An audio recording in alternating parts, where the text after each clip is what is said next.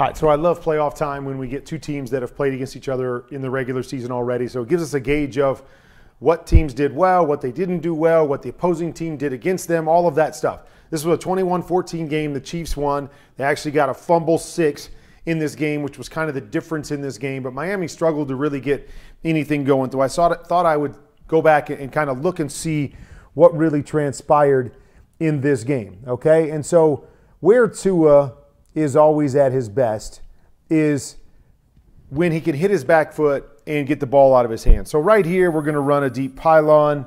We're going to come back with Waddle running a deep curl. And then off the play action, we're going to have a flat here. So really reading the outside defender here. And you're going to see right here, as we get to the top, ball's already out of Tua's hands. Now, Reed may say here, just drop it to the flat in this particular case, but Tua has the ultra confidence in his accuracy and his timing that all he's looking for a lot of times is windows. He's not looking to see exactly what the defense does. He's looking to see, is there a window in which I can fit this ball in? And so right here, you see it. So it's a great job right here by Tua just kind of fitting this ball in between defenders. And you're going to see this becomes a theme anytime Miami plays. Another theme that came up was Miami doesn't have a great hot game. What I mean by that is a lot of quick throws built in for Tua when a team brings pressure. So this is something the Chiefs are going to do, especially in third down situations, but they're going to change it up. Right here, they're going to bring a backside corner, what we call a corner cat blitz. And obviously no one sees it. There's no chance to pick it up. But what you're going to notice here is that it's really more about not having a quick throw for Tua. Okay, so you see the pressure is already getting there. As we play this out, right here, right? Nobody's really in a position to be able to catch this football. Everybody's starting to break, and Tua is already going down because the timing of this whole thing, he's got to have a quick throw. No quick throw, right? This guy's just starting to come out of it. Tyreek Hill's going to wrap this in route right here, but we got a free hitter coming on Tua, and this is going to be a theme, is what do they do when they get pressure? In a pressure situation, do they have the answers against a Spagnuolo defense that is going to bring pressure? Okay, so here's another look at it, right? When we go back and look at this play action, okay? So we're going to have go route out here, and we're going to have this skinny post inside. You're going to notice there is nothing else happening underneath here. So we've got defender, defender, defender. Doesn't matter. What was I saying? Tua, what does he want to do? He wants to come back and see, do I have a window? Can I fit it in there? And you see right here, man, it's tight, right? There's bodies everywhere, but it doesn't matter. Tua says, hey, I can split you. I can throw it just inside of this guy, and I can beat this backside guy with the throw, and I can put it right where I want to put it. Boom, right on the money to Tyreek Hill in between 4 defenders. This is a huge part of their offense. All right, something else that they love to do. They love to something else they love to do. They love to run what I call the RPO naked. Okay? So sometimes it'll be the RPO, other times it'll just be a play action, as this one is. But what they do is they're going to have the opportunity at times where they're going to step down and they're going to have the run called, and then Tua will read this defensive end. And with that, they'll have basically the same concept. They have a guy running through the seam, and he has the ability to settle in that hole right there and catch the football. Then they have somebody else that runs the chute down the sideline. So it's kind of peek here 1, and then kind of get out to your flat defender, possible 2, and then they're going to wrap somebody into the flat number 3. So this is going to be a part of their offense. They are going to run this numerous times in the game. And again, it's about the feel with Tua. So right here, here's what it is. He comes out off of the play action, and all he's doing is looking, do I have a window here? Can I throw it in this window? That's the first thing he looks at. And so it's usually that window and the flat coming out here. But every once in a while, you'll see this chute pop open, and he'll be able to hit it. But again, it's about trying to jam some of these things in there. Tight look right there. leading into his receiver getting hit. You see his receiver is kind of settling in the hole. Tyreek Hill's great at this. That they go in there and they find the window to help Tua. So it's like, hey, our number one read is going to be open because we're going to find a way to make it open. Here, they were off just a little bit, leads into a big hit there on his receiver. But this is continually a theme within this offense is, do I have an opportunity to throw it? Okay, so here we go right here. We've got to go on the outside, and then we've got kind of an inside fade right here. And again, this isn't open. You got two defenders on Jalen Waddle right here, but it doesn't matter. What is Tua saying? Can I make a throw? Can I find a way, if I pick my first guy, can I find a way to get the ball to him? And he does right here. He throws a back shoulder, right? It's about accuracy. It's about confidence, about believing you can make a throw. Boom, right there. Oh, I see this guy's playing high and this guy's way inside. Let me just set it on the back shoulder. So it's so much about timing and accuracy within this offense, more than it's just about scheming guys open. So again, give me my first read. Let me find my first read. I'm going to take my shot with Tyreek Hill. So here's a great opportunity that they had right here. Safety coming down, corner staying underneath. But so much of this game was about missed opportunities. Just a little bit long on the throw. Just missing a big opportunity right there.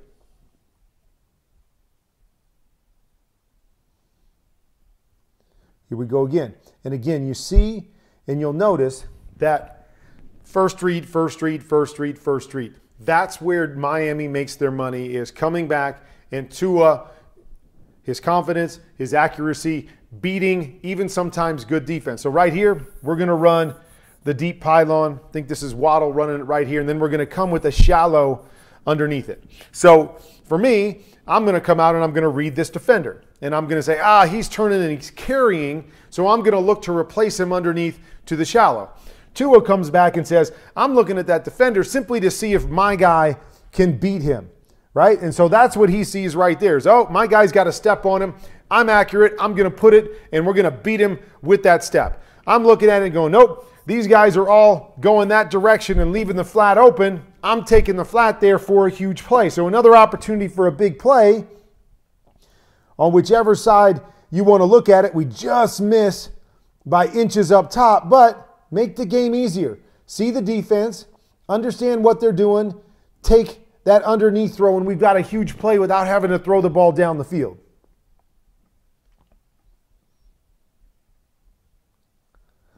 Here we go once again with the pressure, right? The theme of the pressure.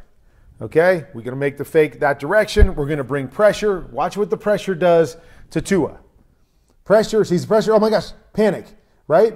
Has an opportunity right here off of the pressure. So again, first thing to look at always is, okay, they bring in pressure. Where's my quick throw? Don't have a quick throw, don't have a quick throw, don't have a quick throw. I got no quick throws out in front of me, okay? So he's got his back coming out here to the flat. Maybe that's the quick throw. So he got pressure here. I get it, but just settle in and make the throw. Settle in, turn, and know where your guy is and just put it on your guy and do something positive with the football. It doesn't have to be a big play when they're bringing pressure. We just want a positive play, but you get pressure on Tua.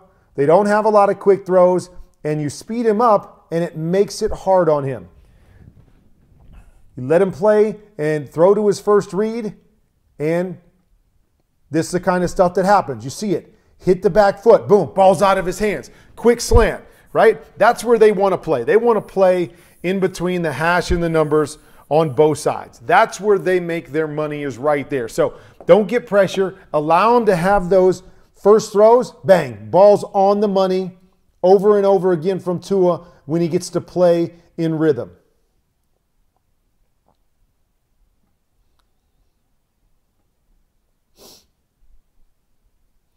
There it is again, right? Play fake. Who's my first read? Tyreek Hill is my first read. Is there a hole right there? Not looking at defenders, so it doesn't slow me down. Hit the back foot. If I can make the throw, make the throw. Boom, there it is. Where's the ball? On the money. You see it over and over again. This is Tua's superpower. Hit the back foot, anticipate and accuracy. Boom. Where are they hitting? in between the hash and the numbers.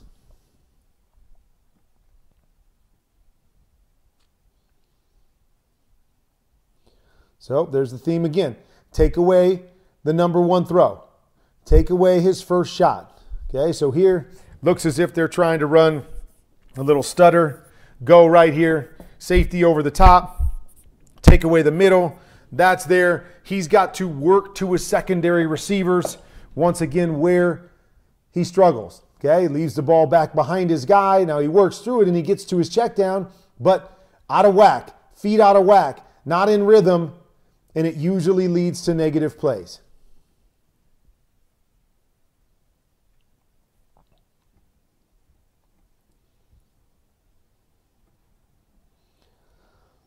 This is the other thing that I'll notice. So we talk about hitting your number one read. And so I feel like sometimes Tua decides ahead of time where he's going to throw the football. And so a lot of that does lead to throwing it, jamming it into your number one read. But right here, Tyreek Hill, once again, running this quick post, skinny post, whatever you want to call it. So keep your eyes on him, right there. Like, based on the other things that we've seen, this is about as open as it gets. Like, I would expect Tua to throw this one to this side right off the bat. But instead, he's working backside to a press corner, go route over here with a safety over the top. And I just sit back and I say, okay, why are we doing that? Like, what in his mind made him do that? I just think this is one of those where I made a decision. I'm going to throw it to the backside. I got pressed. I'm going to look over here to Tyreek's side, and I'm going to draw this safety over here, and then I'm going to throw it back there and hope that that guy has won. Okay, maybe you can do that if it's Tyreek Hill over there because you expect him to win every time. But sometimes you'll see Tua kind of anticipate where he's going to throw it. To me, this one should go to Tyreek Hill. Stay with what you do. Do what you do well and stick to it. He's got a big chunk throw right here. Another missed opportunity right there, in my opinion. But this is what happens a lot of times when you're playing offense by not necessarily reading defenders or reading defense, but making your decision based on what the structure of your play is. Hey, I'm going to jam it in there to this guy if there's any chance whatsoever, instead of having a concept that says, okay, I've got a high-low. I can come back and look at that defender. If he goes high, I throw it low. If he goes low, I throw it high. That's not necessarily the structure of how Miami does things. Okay, so nice job right here. So same idea right here. We're coming back. My first read is Tyreek Hill. Where at? Between the hash and the numbers. I'm taking a look at it. For whatever reason, didn't feel like he could fit it in there. We've got a shoot coming off of that. So kind of like that naked bootleg that we talked about, right? We've got the quick, skinny seam there with the shoot off of it. And then we get the back in the flat. This was really well done by Tua to work through his progression. I don't like the skinny. I don't have the shoot. This guy's carrying. Now get down to the guy underneath. Unlike what we saw earlier in the game where he took the shot over the top, with that guy clearing out. This time does a nice job of reading through it. Going to need more of this. When the first one's not there, instead of jamming it in there, dump it off. Go ahead and take the one underneath. Those can be nice plays for you. First one would have been a big play. That was a nice little gain right there. Okay, so here's the naked bootleg that I was talking about. The RPO right here. So I'm coming off, reading the defensive end. Defensive end steps out. What do I have? I have a seam, I have a shoot, and I have a wrapper coming to the flat right here. Okay, this time, this is something that Tua progresses through really well. Don't feel like that with all of their plays, but with this naked bootleg, this RPO naked, they do a great job of progressing through it. He wants to hit that one. But if he doesn't get that one right now, here, there's bodies there. He's great at getting to that second read or that flat really quickly. The accuracy setting him up. And again, you see nice little play. Doesn't have to throw it far down the field to get big plays because of the speed down the field. Allows them to really open up the underneath stuff. And that's why at times I'd love to see him take more of these underneath throws because teams are so afraid of their speed down the field, okay? and we talk about speed down the field, we're talking about this guy primarily, Tyreek Hill. So another thing that you want to watch for in this game, and if I'm paying attention to, is does this back safety, when they've got a one high safety look, because this safety drops down over here, does he favor Tyreek Hill's side? And so right here, he's going to favor to the backside. On this play, you're going to notice Jalen Waddle is simply going to run down the middle of the field or run a seam. He's just going to run a straight line. Then they're going to run a hook and a flat off of it. So this is one of those things that if this guy leans over to the front side seam, no doubt, I'm going to take this one-on-one backside to Tyreek Hill. But if that safety leans over to Tyreek Hill, I want to make sure and peek and see who else is back here. If there's one high safety and that safety's going the other direction, who's back here? So you look for little opportunities like that. There it is, right there, right? Trying to play some kind of combination man maybe on the front side, whatever it is, but see the safety. Which way does the safety go? You see Jalen Waddle open right here for a huge opportunity for a big play. Now we get a completion, ball's out of our hands, I like it, but we miss an opportunity here to get the big play against a mess up by the Chiefs defense. And so that's really was the theme in this game, was missing some opportunities that were out there. It was really the theme for both teams. I thought Kansas City missed a lot of opportunities as well. So here's another one. I just asked myself, okay, if we're going to throw it to Tyreek Hill when he's got four guys around, if we're going to throw it to him when the defense doesn't really say throw it to him, why are we not throwing it to him when he's wide open? So there's another one where I feel like Tua just came out and said, hey, I'm just going to work that free safety. If I can get the free safety to go this side, then I'm going to throw this corner route to the backside. If he stays in the middle, then I'm going to work Tyreek Hill here. I don't even know if he said that as much as he just said, I am going to try to work this guy to the one side and then just throw it up on the backside. Like, to me, this is a Tyreek Hill throw. You need to come back and see this and then work to the backside, because this throw to Tyreek Hill has an opportunity to be a huge play. Now, this works out for him because they end up making a great play. I think that's Cedric Wilson on the other side. Great job going up and getting that ball and winning the one-on-one. But to me, that ball should have been to the other side. And so you can't spend your time just anticipating what's going to happen. Got to be able to read it out and see what's happening. Right? So, I mean, again, like, I can't decide why he makes some of these throws and he doesn't make the other one. So here we go. This little skinny post. You got all these bodies here, yet he's making this throw. The last throw, he passed up for another one. So that's why the only thing that I can deduce from it is that he's kind of making his decision on certain plays where he's going to go. I'm going to look one direction and move the defense one direction. I'm throwing it back the other direction no matter what, instead of being able to come out and go, okay, is this open? If it's not, then I'm going to go back to the other side. Trying to fit it in. Just missed another big play opportunity on that skinny post. And this is the nature. When Miami is winning football games, they're making these plays. When they're losing football games, they're not making these plays. Here we go again. We talked about this. This is the RPO naked. Okay, so you see it. We're going to come down, run play, read the defensive end. We've got our flat, we've got our seam, and we've got our shoot or swing coming out to that side. There it is, right there. You give it to me, you give me an opening, boom, ball's coming out of my hands. Really well done. Nice job by Jalen Waddle to kind of settle in that hole, get ourselves a big play.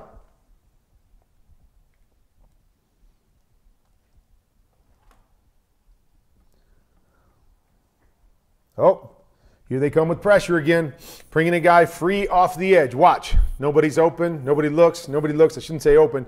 Nobody looks. Nothing quick happening to the front side where the pressure's coming from. So here we go, right?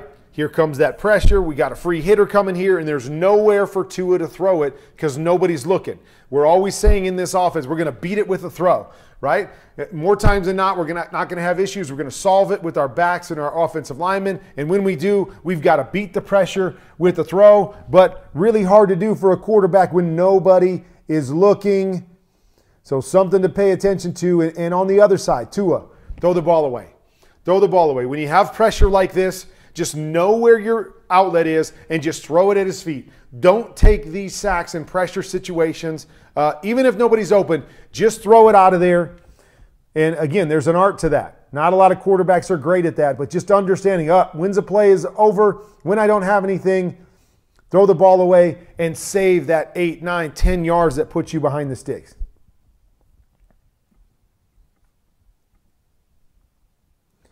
Okay, so we got down late. 21-14 in this game. Miami gets a couple big runs, puts themselves in a position to at least tie this game up, okay? So, again, these are the things that I'm talking about with Tua where he's got to get better, in my opinion, is if number one is not open. I know you want to jam it to number one, you want to fit it into number one, you're confident throwing it to number one, but if he's not there, where do I go with the football from there? Okay? This one to me is really simple. We're going to run a slant here and a slant here. Okay? We've got two safeties on the back end. So my read is simply this defender right here. Okay? You come back and pre-snap says, I want to try to get it into the inside slant. I get it. But if this guy comes down and chases it, and again, this is one of the reasons why I like to read defenders over reading my receivers or reading space, is because if I look at that defender tells me what he's doing. So he comes down and collisions my guy. So Tua is still trying to fit it into his guy, trying to stick it to his guy, wants to throw it to that guy because he's determined in his mind, that's my throw. There's the throw right there. You hit Tyreek Hill right here on time, you tell me, right? He's up on the safety one-on-one. He beat the corner really bad. We got an opportunity now to set ourselves up for a touchdown. But look at how long, and again, this to me is football 101. Double slant combination. Everybody in the league throws it. Read this guy holds inside it all, throw the outside one. Even on double slants, we're trying to throw the outside one. And so for Tua to get stuck on the inside, trying to jam it into the inside guy and not getting to number two, this is an issue for me. This is something that he's got to get better at. There's the throw. Huge opportunity outside to Tyreek. We miss that opportunity. Here we go. Now we've got to try to recover off of our number one read. And usually in this offense, bad things are happening when we've got to move beyond what I really want to throw. Okay, here's another great example. Okay, we want to come back. I get it. We're going to run that same thing in between the hash numbers. I want to throw it. Got two high safeties, okay? I want to throw it. I want to find that window. No problem with that. But what I want you to see from the get-go is what's the leverage? Right off the bat, if I'm coming over here, I've lost leverage on this. I've got inside leverage on the skinny post or Jalen Waddle on this side. I got inside leverage. It's not a good throw. We're just jamming it in. Move on. Move on. We've got a choice route right here. So look, look how tough that is, yet we're trying to force it in to that throw. Force it into our number one guy instead of seeing defenders and what defenders are doing, which helps us to decide, okay, do I have a shot at that or do I not have a shot at that? And, we can go all the way back to the beginning and the idea that on this particular play, we've got press coverage right off the bat. So that worries me right off the bat, the press coverage. So if I see these safeties go back or I see something that allows me to think I might have this window here, I want to see that release. I want to see the release right here. Boom, I'm going to peek over at that guy. Oh, shoot. Once I see inside leverage on that, I'm going to move on to my one-on-one choice here off of this defender. Bang, there's the completion.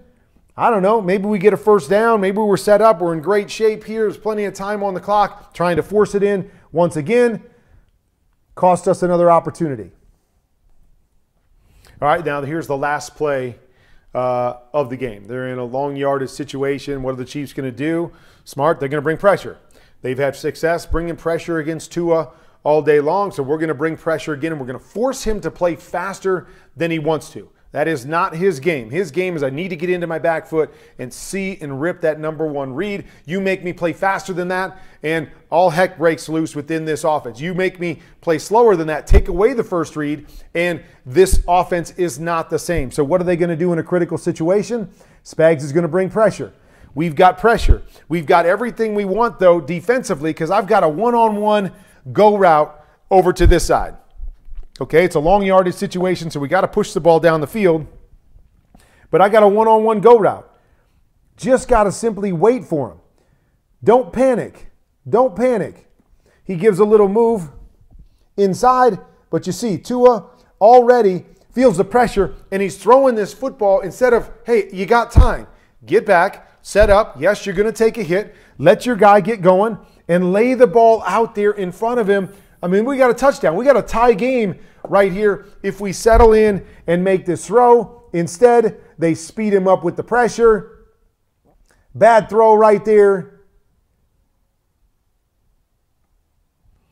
So, something to pay attention to in this wild card game is that's what Miami wants to do. Are they allowed to do what they want to do in this game, or to the Chiefs' defense, do they change the script on him? Do they force Tua to play faster than he wants to, or play slower than he wants to, or do they take advantage of when he tries to jam it into his number one guy? Those will be keys on who moves on in the playoffs, Kansas City or Miami.